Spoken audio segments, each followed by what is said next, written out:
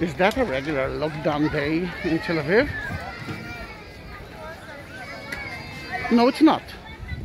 This is a special day. It's a lockdown day as well, but it's the most important day of the year for so many Jews, at least to all of the Jews.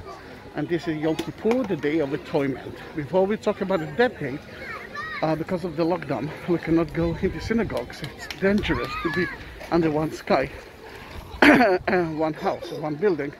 Then in that case,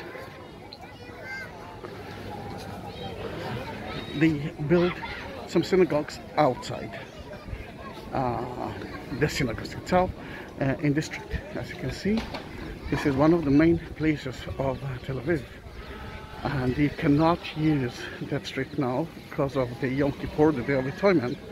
The synagogue here is divided between men and women. Behind the curtain there, there are 20 people can sit together, 2 meters from each one.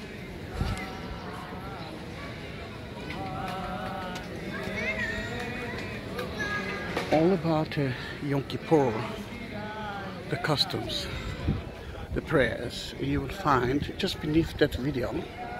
Then look for it, it will be there, then you can read about it. Let's listen to it, please.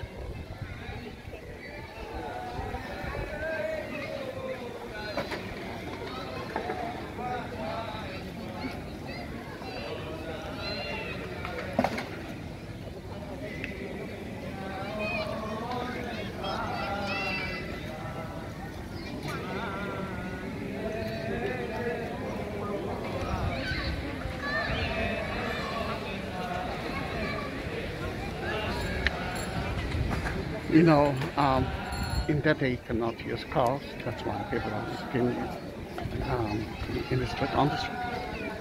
You can actually open a synagogue here. For me, it's very touching, and I hope that everything will be safe. The weather is amazing,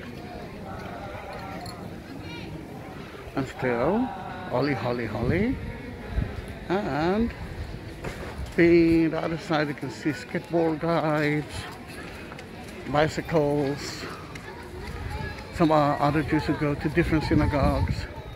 But you can see that the white is controlled here. You must be very clean, white, no food. They will fast for 25 hours now, and no sex, no even body lotion. You can see that skateboard guy just near the synagogue. This is amazing. This is amazing. All right, I'm going to upload that amazing video, very important video, to YouTube. And please, if you reach that point, subscribe me. There's no tourist in Israel. I'm a tour guide. Then you are my tourist, and please subscribe me. Look how beautiful it is. Like the cinema hotel, Tel Aviv, physical square.